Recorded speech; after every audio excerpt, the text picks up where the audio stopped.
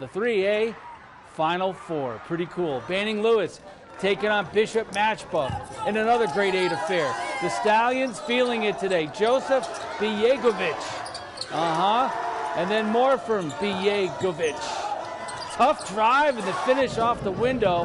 Then the Stallions moving it around.